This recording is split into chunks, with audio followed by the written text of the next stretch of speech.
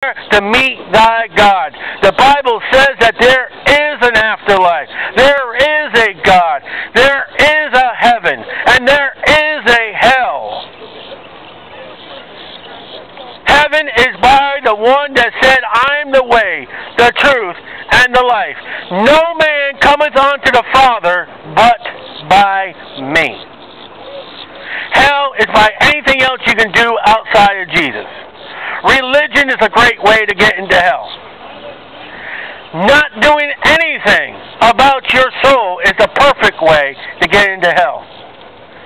Thinking you're somebody who you're not is another perfect way to go into hell.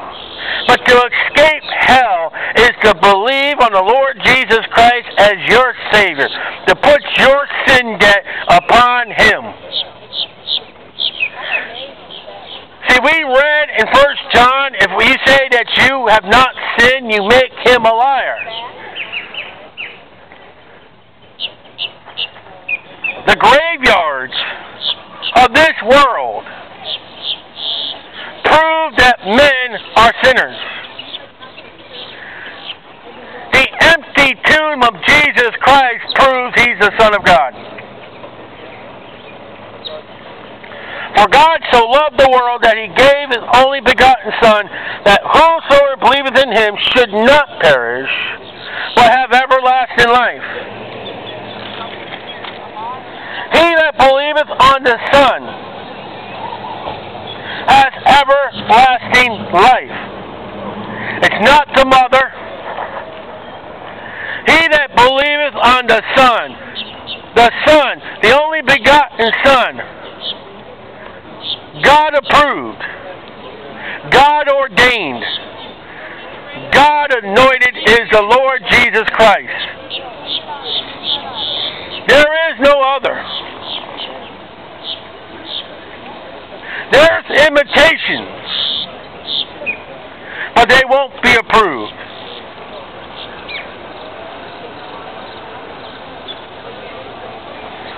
The Son, the Lord Jesus Christ,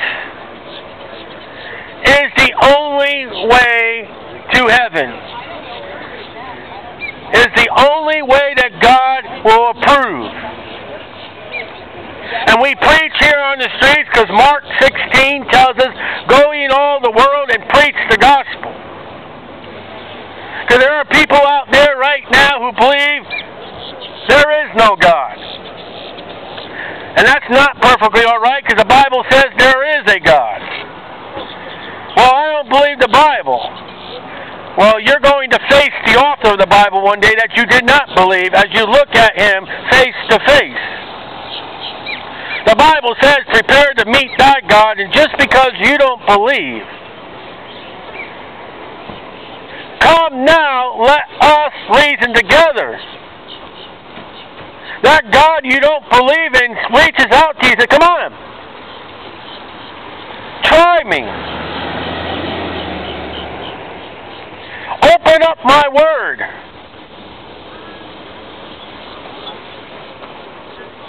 See, it's not that you don't believe in God, you just don't want to be held responsible. See, America enjoys liberty, but she don't want responsibility. So if I walk around with blinders on, if I wear darkened glasses in the middle of the night, what I don't see, I won't be charged with, and you're a fool. The fool has said in his heart, there's no God. The God that you don't believe in wrote that. That God told you, life is in my Son. And when I cast you into the burning hell which burneth forever, then you'll become a Bible believer, but by then, it's too late. Salvation must be wrought on this side of your life. Once you die, you can't change things. Upon death, you cannot change your decision about Jesus Christ. You can't go your whole entire living life and reject God and then die, face God, and say, okay, I believe in you now. That's not faith.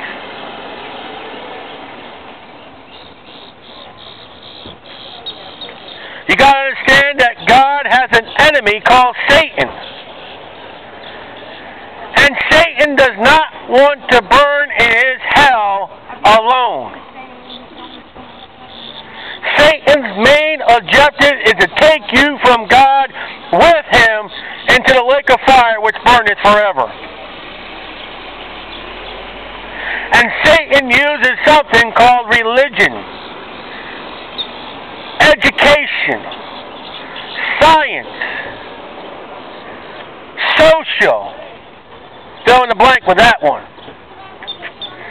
Satan will use anything but the Lord Jesus Christ himself. And yet, Paul tells us to the Corinthian church that Satan even has a Jesus. Satan even has a gospel. Satan even has a spirit. We stand here on the street corners preaching to you the gospel, the word of God, based upon what God has told us through his word alone, not of man. Your eternal life rests upon the testimony, the gospel of the Lord Jesus Christ. And if you die without Jesus Christ, you will be damned. Now, before you think those words came out of my mouth, let me finish John chapter 3. That whosoever believeth in him should not perish, but have eternal life. For God sent not his Son into the world to condemn the world, but that the world through him might be saved. God's reaching out to you. He wants you to be saved. He that believeth on him is not condemned. But he that believeth not is condemned already, because he has not believed in the name of the only begotten Son of God. John 3:18. Rejecting Jesus Christ, John 3:18 says you're damned already. And to get out from damnation of God is to put your faith and your trust in the Lord Jesus Christ that died for your sins. And I'm sorry to tell you people, I know you can hear this big mouth. You are without alibi. You can't stand before God at the great white throne judgment and say, I never knew. Because I have told you over and over and over, Jesus Christ is the way, the truth, and the life. I've told you over and over about the gospel, how Christ died for your sins, was buried according to the Scriptures, arose again the third day according to the Scriptures. I have told you religion can't do it. I have told you that God has died for your sins, was buried, arose again on the third day according to the Scriptures, that he is the way, the truth, and the life, and no man cometh unto the Father but by him. You have heard God's plan of salvation. There is no way you can stand before God and say, I never knew. Unlike many churches in Daytona Beach, Florida, you can sit under them for 10 years and have no idea what God wants. We have spelt it out. Eternal life rests upon God's Son, the Lord Jesus Christ. Anything else is not approved. Have a great day. God bless you. And you vendors are here every week as we try to be here every week. You're definitely without excuse, because you have heard us and another brother in the Lord. You have heard us over and over witness to you about the gospel. Why don't you do the way of Abel, not the way of Cain? Turn those fruit wagons and that fruit stand into the blood of the Lord Jesus Christ for a sacrifice approved of God. God doesn't take oranges. He doesn't take cash. He doesn't take checks. He takes the blood of his Son, the Lord Jesus Christ.